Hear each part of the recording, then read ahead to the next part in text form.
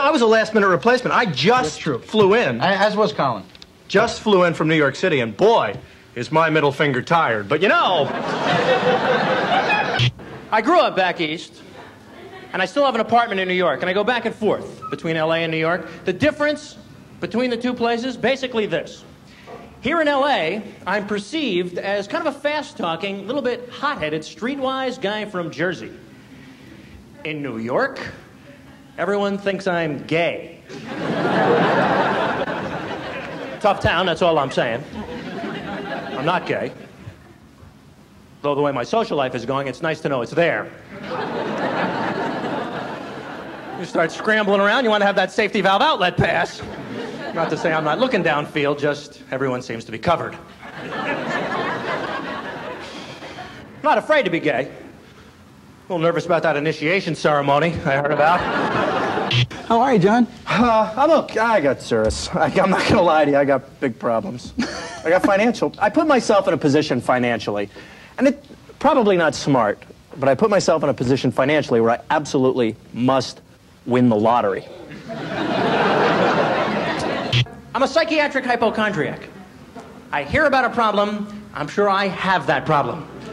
I got to run out by the newest self-help book. I just bought this book, Men Who Are Afraid of Commitment. I didn't buy it, I took it out of the library. But, okay, I didn't read it, I skimmed it still. It's a real book, I didn't make that title up. It's in the long line of those self-help books. I think the most famous one called Women Who Love Too Much. Have you heard of that one? That one I bought because I thought it was a directory. It would have... thought I was going to have the actual names and numbers, maybe a triptych, tell you where to stop and get gas. I have a question. How long after you break up with someone do you continue to read their horoscope in the newspaper? I think we've all done that a little too much. But more importantly, what do you really hope to see? You know, something about a bone marrow transplant. Hey, tough luck this month, Scorp. Tough luck. I certainly don't wish that on anybody, and not on my former girlfriend, because, somewhere deep inside there's a tiny ember of a hope that maybe someday it will, be rekindled and we'll get back together. Do you really think that's possible? Is that a real feeling?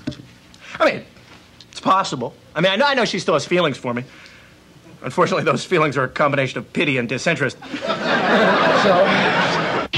At least it's not genetic, I know that. My sister has 2 lovely kids, my niece and nephew. Very grown up for their age. One reason, they encourage the kids to call them by their first names. They're little kids. I never hear them say mommy and daddy. It's Steffi and Mark. I think that's weird. And I think it's wrong. But I'm old-fashioned. I'm not married, so naturally, my kids call me the defendant.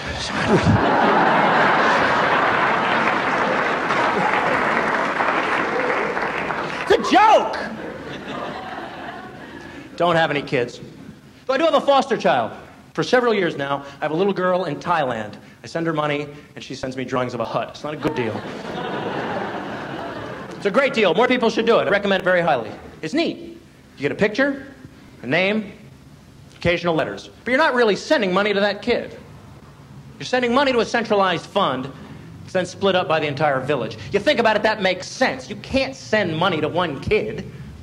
Kid next door can't be starving to death, flies buzzing around its head. Your kid's got a new Walkman and a skateboard. Whoa, got me a foster sugar daddy, all right.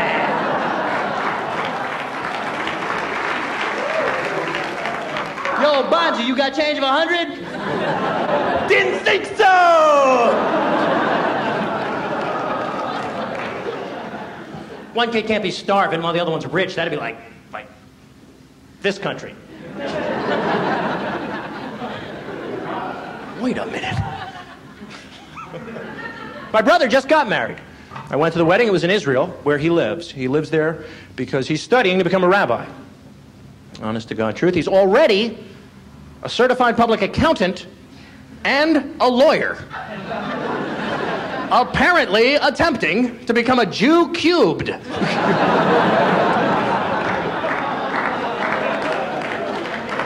Going for the very rare Hebrew hat trick. He shoots, he scores. I got to see how my brother lives, which, very different. He's very religious. Now, does he live in, like, on a kibbutz in the whole... No, he lives in Jerusalem, the Holy Land, and he's very religious. And I don't know all religions, but Judaism especially is a code of rules, a set of laws that you live by, except the Jews can find loopholes for the laws if they want to. For instance, you can't do anything on the Sabbath, right? So you can't even push a button. So you'd think you couldn't ride in an elevator.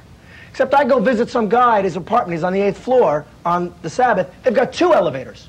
One's the Sabbath elevator. Friday and Saturday, automatically all day, stops at every floor on the way up and every floor on the way down, non-stop all weekend, as if God is going, "You got me!"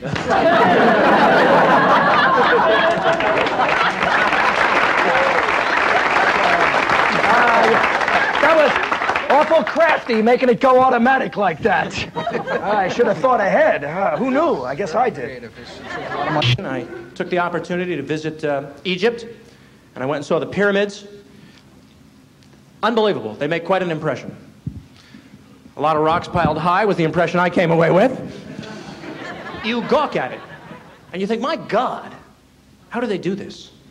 Moreover, why did they do this? I think it was the Pharaoh wanting to keep these people busy. You know what I'm saying? Jobs. I think we can see from our own economy how people get a little antsy when they're out of work. Highway project going nowhere. A lot of those late-night commercials. Have you always liked working with rock?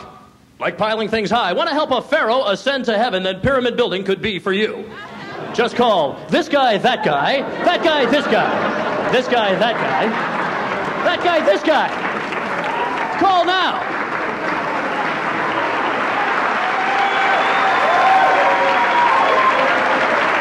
Because there are so many things to wonder about when you read the Bible. If you read the Bible, it's a good book. The good book. A little bit preachy, you know. I wonder if when Jesus performed miracles, if there was a beautiful woman there next to him, going...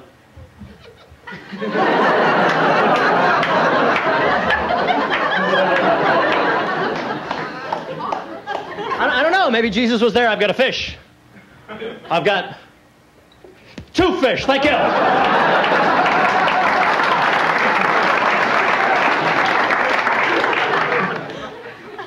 What's that behind your ear?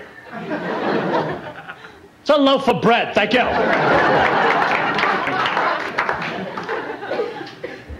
Can I get a leper from the crowd, please? A leper, please. Have we ever met, sir? Have we ever met? Some people think that's kind of offensive. Obviously, I don't. I try to help my niece and nephew with their education. I like to read them stories from the Bible, and then, of course, change the ending.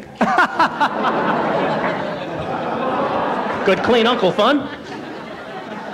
I sit him down, and Noah looked to the heavens and said, God, when you told me it would rain and the lands would flood, I believe you. And I built this mighty ark so that we might be saved. But I pray to you now, tell me, how much longer will these rains continue? And God said, well, Noah, let's go to the satellite map.